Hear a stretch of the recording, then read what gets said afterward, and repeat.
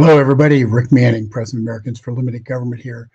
Um, we've got some interesting things going on and a lot of news, but I want to focus on some of Hunter Biden's shenanigans today because I think they're all coming together and are becoming a pretty powerful, uh, actually, proof point that the president of the United States is compromised in ways that we can't imagine. But Hunter Biden shenanigans are so over the top that it's almost impossible to ignore them. Business Insider had a report just yesterday which revealed a couple of the buyers of Hunter Biden's art. You remember Hunter Biden's artwork is, a guy who had never sold a piece of art. His life goes off and has apparently is a budding artist in his mid 40s and is has highly sought after pieces of art. Um, and they've brought in millions of dollars in sales.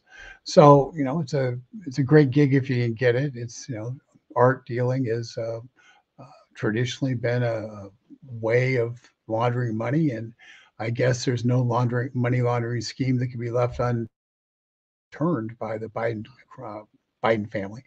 But in this one, the person who was revealed to have bought some of the art, and this isn't all the art, but some of the art, um, was a developer uh, from California, from the Los Angeles area, and she had been at the White House on a number of occasions, and she recently got named to the head of to be part of a commission dealing with American art. So and when you look at it, you just say, wait a second, what's going on here?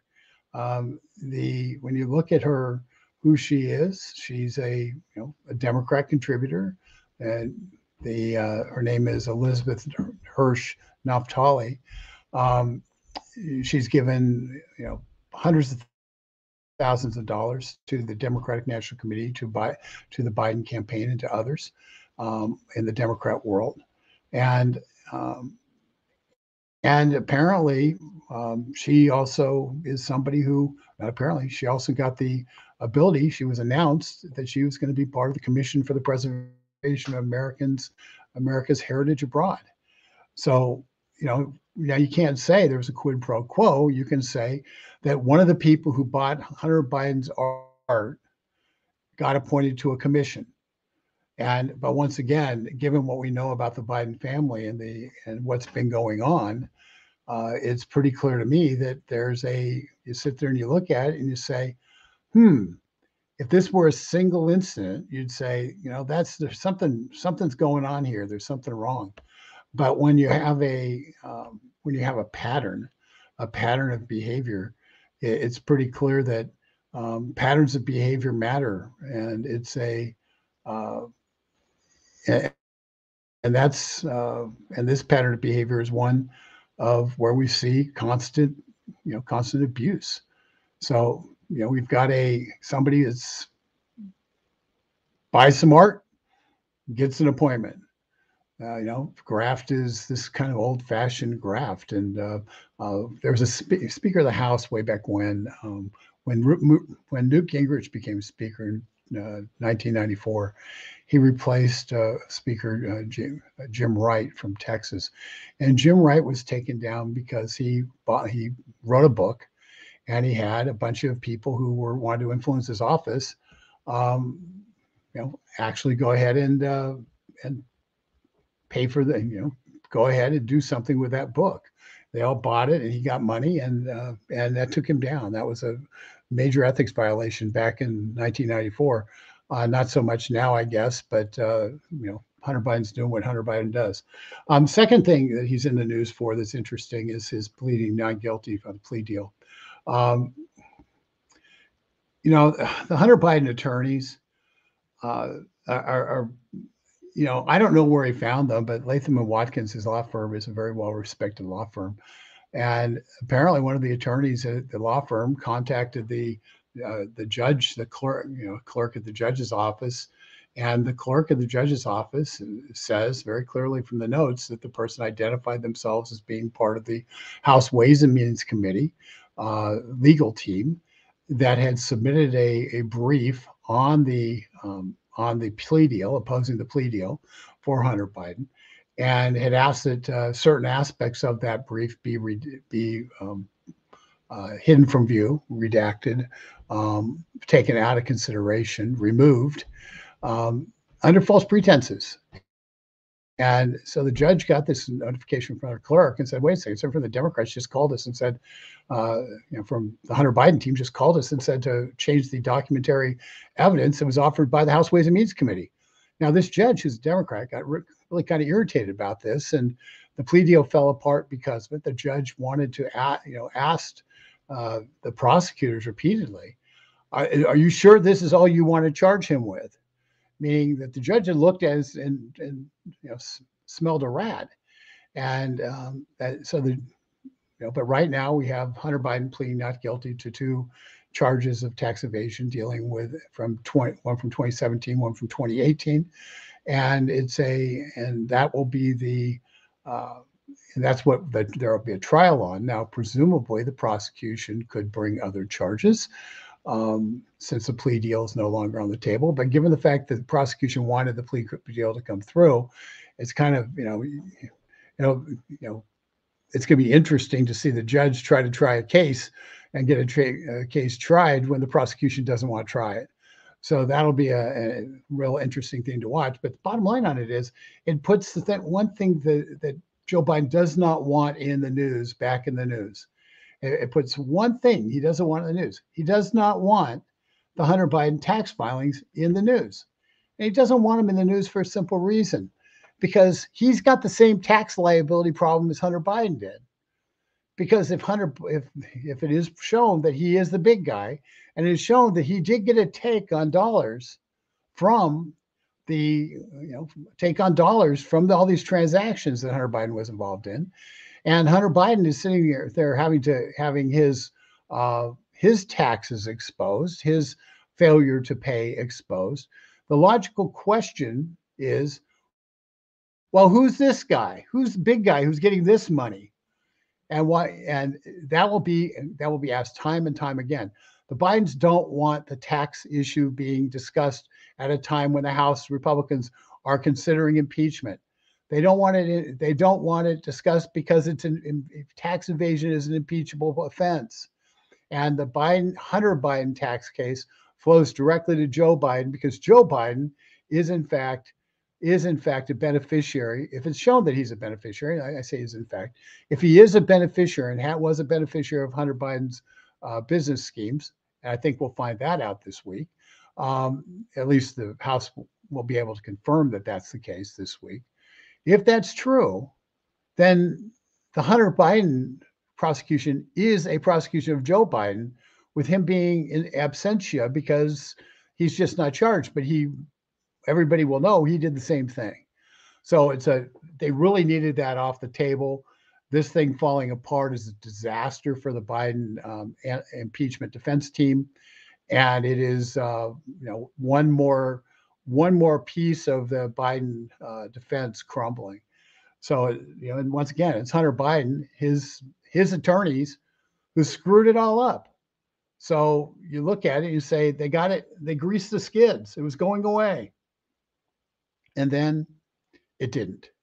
So this is another bad sign for Joe Biden moving forward. A third thing that's happening regarding Hunter Biden that's interesting. There's a fourth that's I think probably as significant as any. But the third thing that's happening that's interesting is Hunter Biden has filed ethics charges against Marjorie Taylor Greene for images that were shown on the House floor that came from his laptop, which showed him in, shall we say, it was some of the images that he might have not been fully clothed. Let's just put it that way. And so he files an ethics complaint against Marjorie Taylor Greene for having those images on the House floor and showing them. Well, there's a problem that this brings up, because by Hunter Biden admitting that they're his images, that those are not fake images, that they are, sorry, that they came from Hunter Biden's laptop, by him talking about that, by him having to go to the House Ethics Committee and say, wait a second, my laptop, my stuff, and it's being shown on the House floor and showing me in an unfavorable light. That's terrible. Isn't he defeating the entire argument they made for a full year and a half, 2 years? It wasn't his laptop. Isn't that admission to the House that this was his laptop? Hence, and that the information on there has not been altered is true and correct. Isn't that a problem for them when they're trying to defend the statements he made related to the big guy and the big guy taking money? Isn't that a problem for him when he's trying to deny that, say things have been altered? When he's going to one House committee and saying, hey guys, this is unfair. We can't, it's an ethics complaint. They're abusing me. He's a de facto admitting that everything on that laptop is his. And as a result, he's now in a position, it's now puts him in a position of then having to double back and say the opposite, maybe a few short months from now. So that's there's sometimes you just have to let it slide. And I think they made a massive error by allowing the veracity of the laptop be argued and forcing Joe Biden's kid or Hunter Biden's attorneys to have to argue that the laptop is in fact true and corrected. That is him. That's certainly the effect it has. Finally, there's at least one, if not two, of Hunter Biden's associates are going to be deposed this week. Devin Archer, who is a partner, a longtime friend of Hunter Biden and partner in his money laundering scheme, and deals with Ukraine and China and elsewhere. And also Tony Bobulinski, who is the CEO of the corporation they put together. They're both scheduled to be deposed this week. At least Devin Archer is. I think Bobulinski is also. And so what we're going to be having now is questions asked of them that say, well, Joe Biden appears as though Joe Biden received money. Appears as though all these 9 Bidens kept getting money. What was that for? What was that for? That's the question that the House is going to be asking of these guys who had intimate inside knowledge of the workings of the corporation, of the money laundering scheme. And under oath, they're going to have to tell the truth. And they have no reason not to, because they've already had their throats slit and abandoned by the Bidens. So we're going to get answers, and the House is going to get answers that will lay out how the money laundering scheme worked, will fill in the blanks on that money laundering scheme, and will put the big guy squarely in the crosshairs of the impeachment, because if they do have knowledge, if they have witnesses saying yes, he was taking money, that's pretty compelling. But with the enhanced power that Kevin McCarthy is going to give these committees to look at based on a pending impeachment, they're going to be able to force the Treasury Department to turn over all the banking records, to turn over all the suspicious activity reports for transferring monies more than $10,000 that they're going to have. So they're going to have that exist, that are just pro forma. So they're going to be able to get the whole money trail. They're going to be able to rip this thing down and burn down the Biden money laundering scheme. And when you have the people who are at the top of it, if they're cooperating, they're going to sit there and they're going to tell you where to look and say, hey, did you look over in this corner? There's a lot of dust bunnies over here to see. And so this is all due to, Hunter Biden's friends who we had running this scheme, and people who, so once again, bad week for Hunter Biden, but disastrous week for Joe Biden. And, it's Hunter Biden is proving to be the son that just the gift that keeps giving. And I let's just put it this way. I wouldn't want to be at Thanksgiving dinner after all the stuff comes down related to Hunter Biden and largely driven out of this week. So with that, I'm just going to turn to the comments. There are 4 things. We normally focus on one, but I thought that the Hunter Biden kind of situation as a whole was worth commenting about. And I'm just going to go to Michael, because the Biden art is such an obvious dodge. It's such an obvious way of laundering money, and you were, you know, and you were right, Michael, in terms of it. But and whether the artwork was uh, Hunter Biden's artwork, or if he was stealing other people's artwork, which is as likely. The bottom line is Americans for Limited Government through Tony Bronco. We've probably done 3 or 4 cartoons where we show different things like uh, Chinese President Xi with a bunch of Hunter Biden artwork in the backdrop, sitting there calling shots in America. And that's because the fact of the matter is, you know, you don't have to be a genius to sell this artwork. You don't have to be a marketing wizard to sell this artwork. It's an obvious um, sale for pay for play scheme, and and truly, struggling artists. There's a reason they're known as struggling artists. People are actually competent artists who've studied and have extraordinary talent and can draw. I draw me, draw around, Hunter Biden and draw him in circles. Now, they're not selling their art for $50,000 a piece. Now they're selling their art for, they're basically down on the boardwalks trying to sell their art at, a summer festival for on a weekend, and so they can make enough money to go to the next summer festival and sell their art. I mean, that's what a struggling artist is. It isn't a guy who sits there and decides, "Gee, my dad's president of the United States, so I'm going to sell some art." And so all in all, it's the little things that matter. But I think it's the audaciousness of the art sale that kind of bad timing. You can afford to be audacious if you don't have all the other grifts and schemes collapsing around your head. But engaging in an absolute obvious scheme at the beginning of the presidency, and then having that scheme show that it was at least one of the people who bought art got something in return. And you have to, they can say, I can't prove that they got that in return because they bought the art. But given the history of the pattern of behavior, the benefit of the doubt kind of gets lost for the Bidens. Let's see here.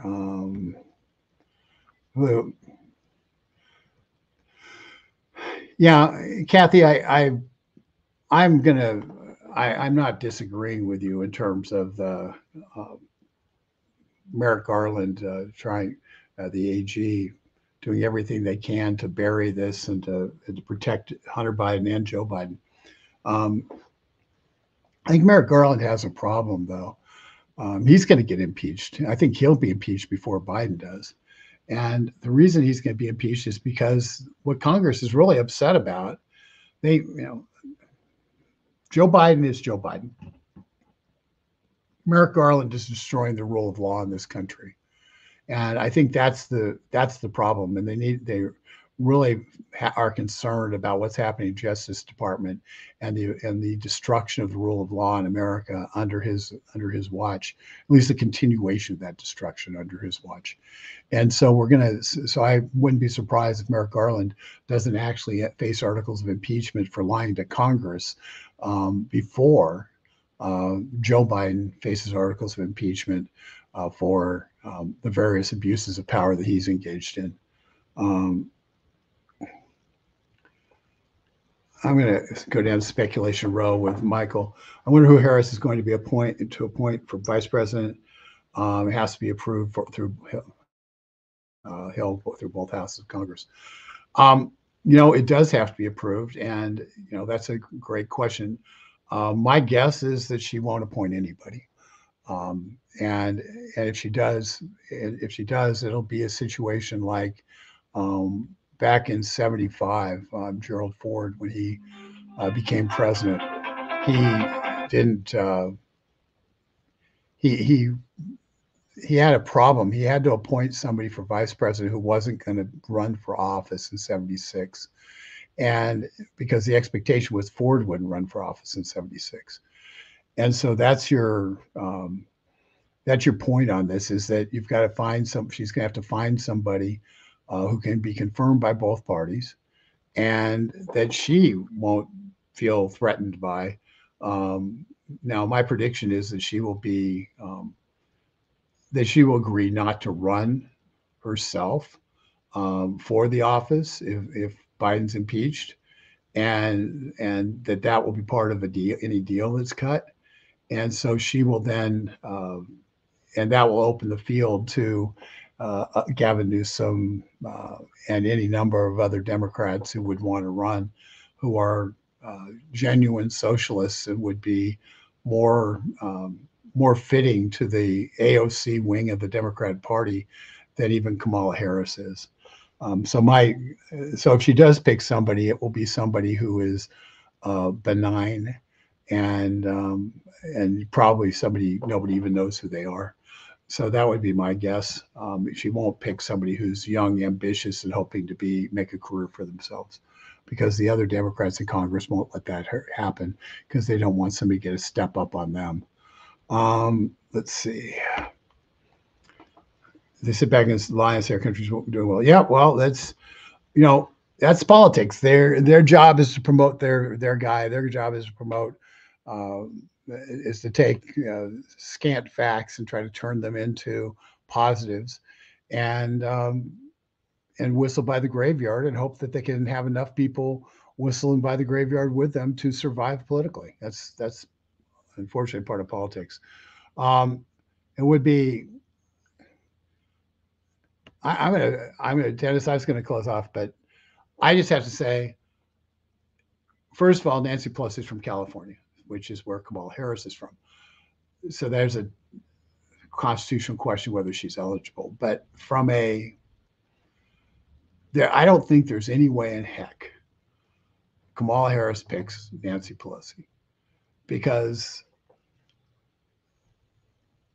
Pelosi is smart enough and tough enough to effectively become president and break any deal and run again to save the country, as the one person who can save the country. And that's not the direction they're going to want to go. Um, they could try Pelosi. I mean, it's an idea. Recognizing that Ford picked Nelson Rockefeller, who was a multiple time former governor of New York, multiple time failed candidate for president for the Republican Party. Um, you know, for those of us who are old and remember this stuff, Goldwater beat Rockefeller at the convention in San Francisco, the Republican convention of '64 in San Francisco. And Rockefeller was the representative of the establishment Republicans, and Goldwater was the representative of the upstart conservatives. And so Rockefeller was seen as being a candidate whose future was behind him, and had the enough support from members of the Senate that they would support him without fearing that he was going to try to become he was going to use as a launching pad for a remake on his career. So so Pelosi. I think anybody with a keen sense of her ability to rise from the ashes would know that she, if given the opportunity to be vice president, um, is somebody who very well could use as a launching pad for her own candidacy for vice president. And from a confirmation standpoint, I think they'd probably do some courtesy for a confirmation. But the fact of the matter is, she'd have a lot of questions to answer about a lot of stock deals and other things that got done, and some other challenges with her life. So there would be a lot of things that haven't really been scrutinized would get scrutinized. And she just may want to retire back to her freezer of ice cream. I don't know. Anyway, I appreciate you all tuning in. I just thought it was an interesting day to talk about Hunter Biden. He was in the news on different things. And the fact is, isn't it ironic that just petty graft like artwork, it just highlights, every single person out there understands this. Every single person understands that Hunter Biden is not an artist. And people were buying his art for lots of money, supposedly sold over $1 million worth of art, were buying it for lots of money, not because they wanted the art, but because they wanted the access. It's something, it's so straightforward. They spent all this time and money creating an elaborate money laundering scheme. And the thing that's going to be what it's going to drive the Republicans crazy, by the way. The thing that's going to solidify this grifter, this team of grifters, this house of grift, the Biden administration. The thing that's going to solidify that in people's mind is Hunter Biden selling art, because we can understand it. Everybody can understand that. Everybody knows what's going on. Nobody's fooled. There's no sleight of hand here. This is just plain old-fashioned graft. It's as old as the old day is long, and this is and